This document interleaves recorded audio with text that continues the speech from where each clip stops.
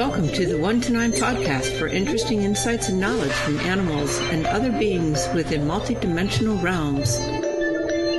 I'm sitting here with Diana. My name is Karin, and today we're going to talk about the pig consciousness, which Diana's sitting over there laughing about. I have been on a journey of trying to awaken my connections to all things as an artist, as a visionary. And years ago, maybe 20 years ago now, I stopped eating pork because the meat was too human-like, really. That was the main reason, that the pigs were too human-like. So that's why I stopped eating it 20 years ago. Anyway, I've had other friends, as they awaken and start communicating with higher beings, come to me and tell me that the pigs started talking to them and they could not eat pork anymore either. And so I had warned Diana that this might happen to her. She's an avid pork eater, and I said, just be careful. As you open up more of your channels, the pigs may come and talk to you.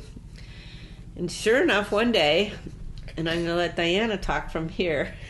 Yeah, sure enough, one day, about 2 months ago, my husband, he's a huge fan of sausage, right? And a lot of sausage is made of pork.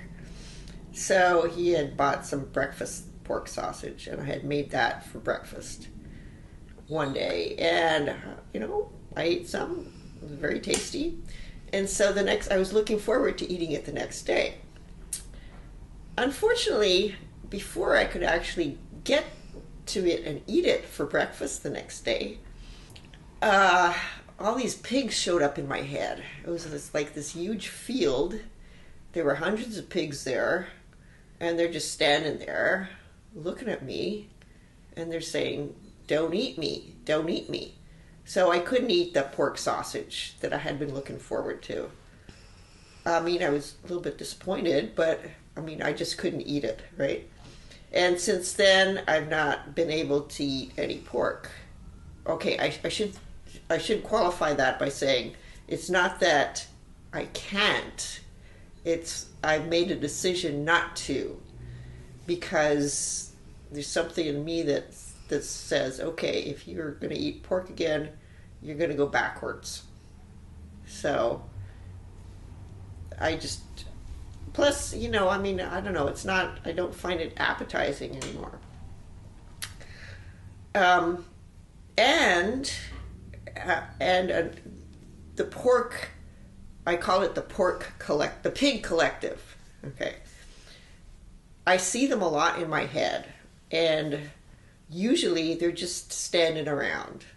There was one time, though, they started stamping their feet like they were cheering. Like, if you're in a performance and people really like the performers, they start stamping their feet, like for an encore, right? This is what the pigs were doing.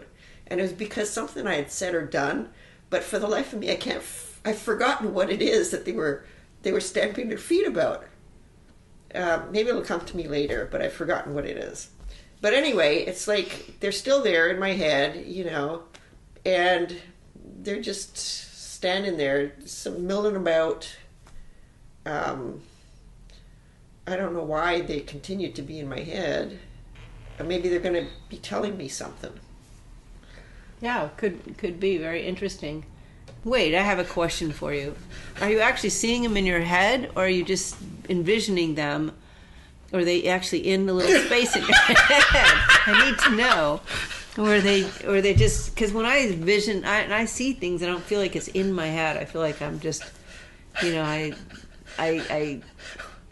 see a pig, but I don't, it's like it's out there sort of in this esoteric way. It's not like in my head.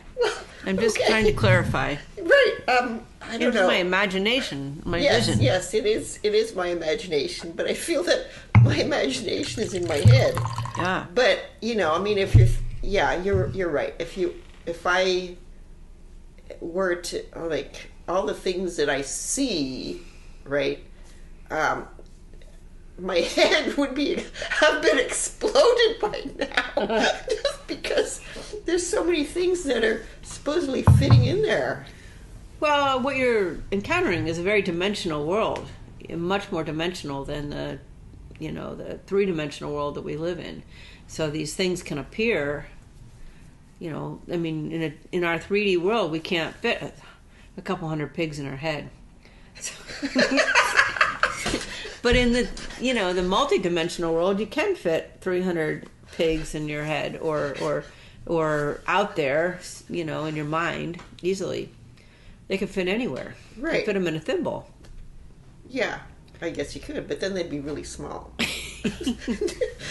Now, are these hogs or are these little piglets? No, they're not piglets. They're just regular pigs.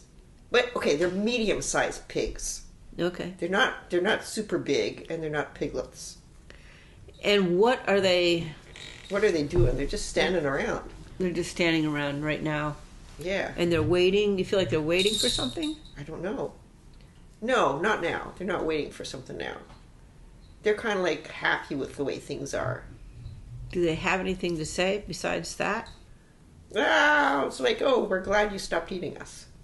Well, I have a question for the pigs. Because one of the reasons that I stopped eating them was that the vibration of the meat, because of the way pigs are raised and for food in this country, in this modern world, is a lower vibration than I'm at right now, or I'm trying to become.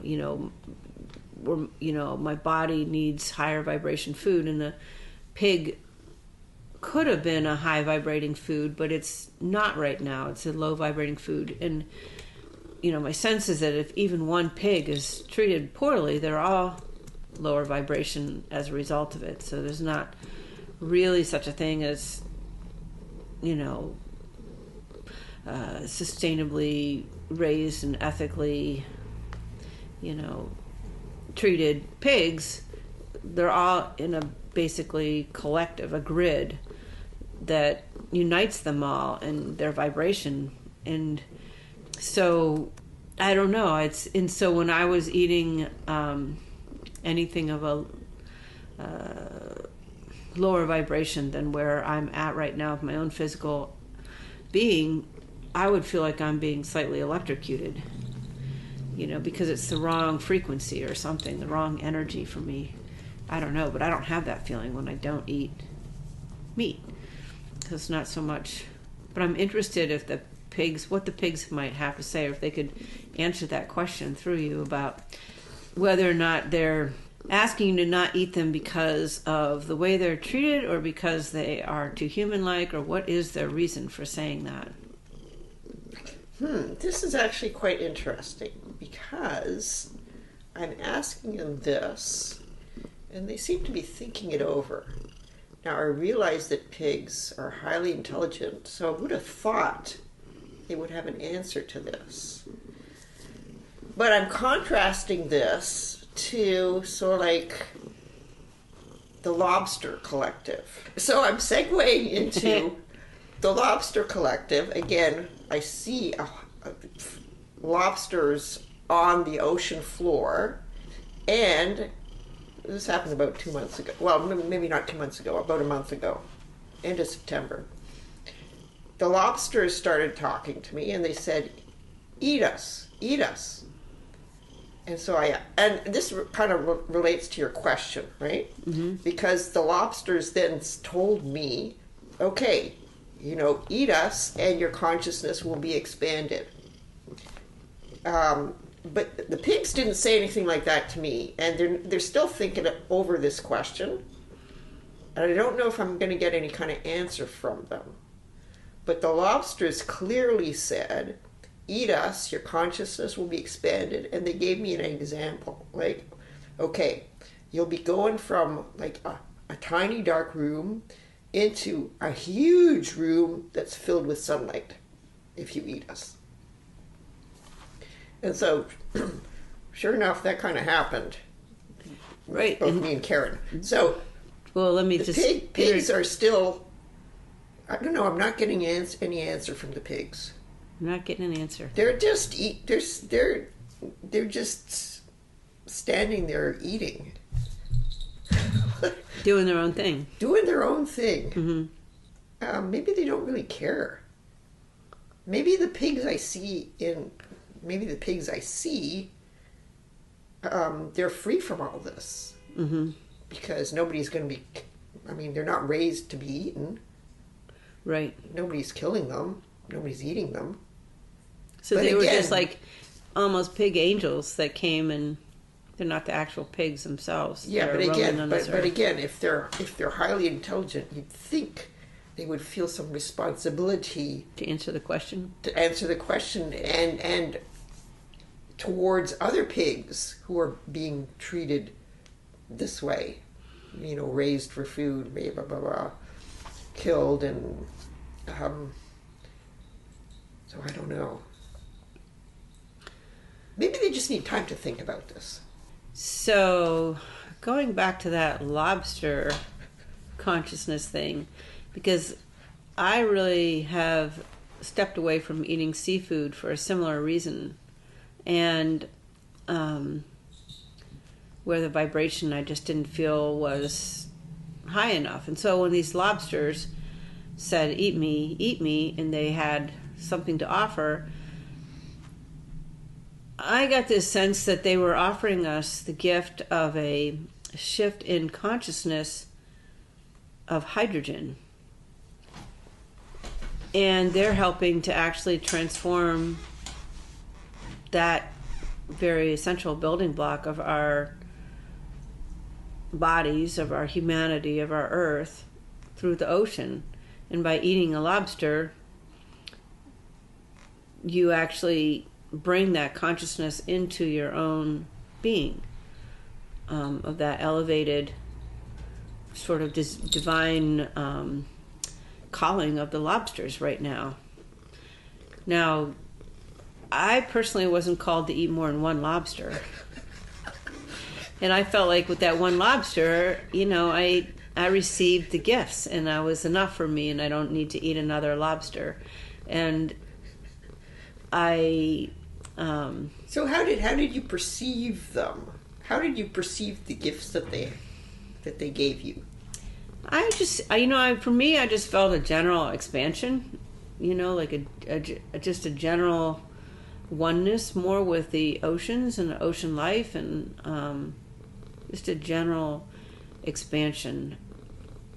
I often perceive things in that way, where it's just all of a sudden I'm feeling maybe the hydrogen aspects of my own body, the water aspects of my own body are now have a slightly different divine expression of a little bit more expansion.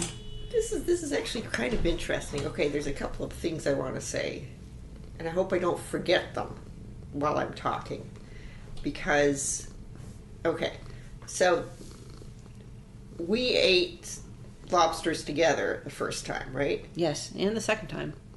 Oh, the second time too, right? Yeah. Okay.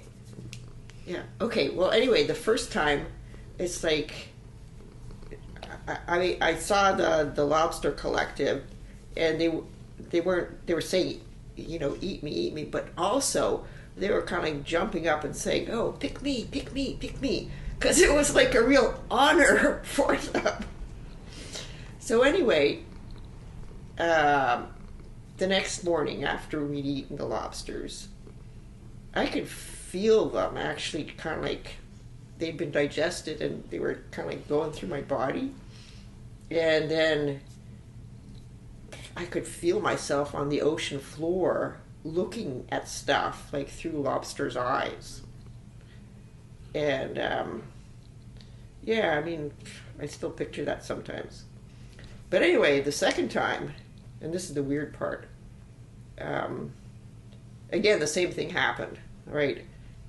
I wake up in the morning after eating them, and I feel them going through my body, the lobster consciousness, and I'm down in the ocean floor again, but this time, it's like I can actually breathe the water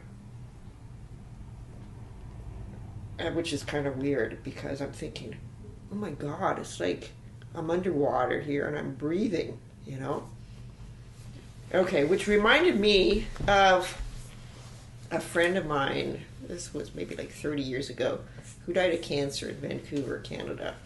And shortly after she died, 30 years ago, I had a dream that we were both on a sinking ship. Half the ship was underwater, and she was in the underwater part, and I was above water. And there was kind of like this iron door separating us. And I knew, like, if I went to where she was, I wouldn't be able to breathe, right? But she was perfectly happy underwater. Fine.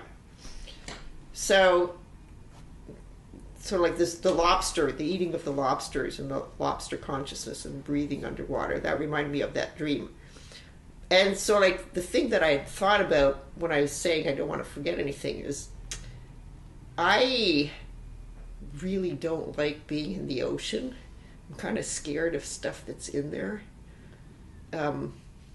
Like sharks and various other things that can get to you, and slimy things and jellyfish. And so I really don't like swimming in the ocean.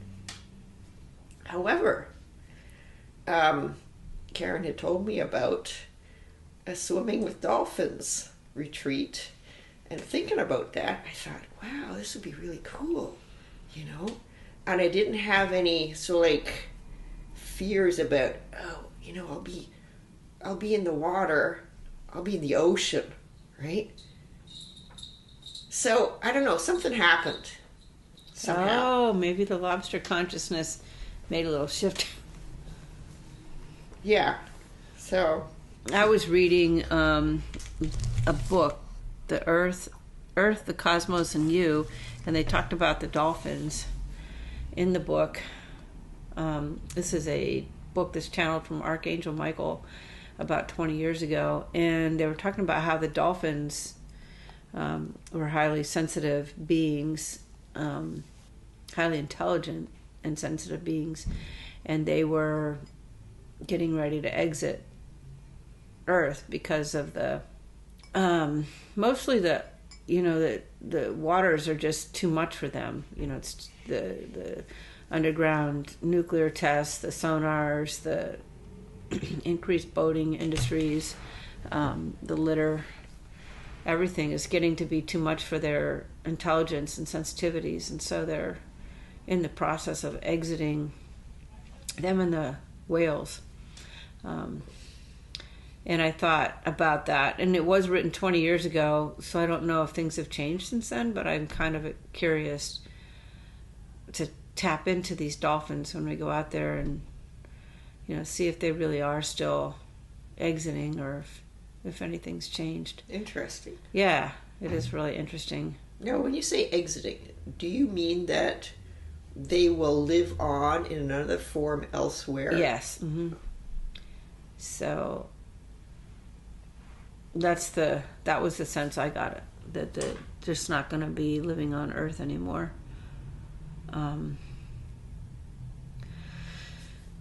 Which seems kind of sad, but things might have changed since then. I don't know, or right.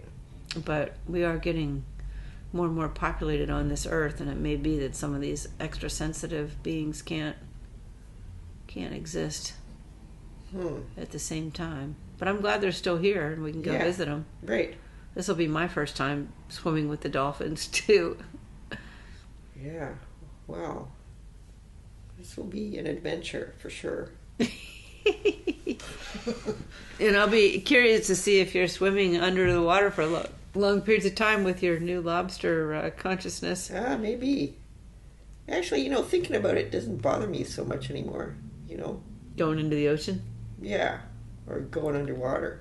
That's awesome. Maybe the lobster consciousness was priming you for this trip. That's awesome. Thank you for tuning in to today's podcast. We had a very lovely discussion with the Pig Collective on what we should call ourselves. But we have a creative field around us that's much larger than that and much more inclusive, and they came up with a new name, the 1 to 9 podcast. We hope you tune in regularly, and if you would like to sign up for our newsletter, please visit us at 1to9podcast.com. Have a great day.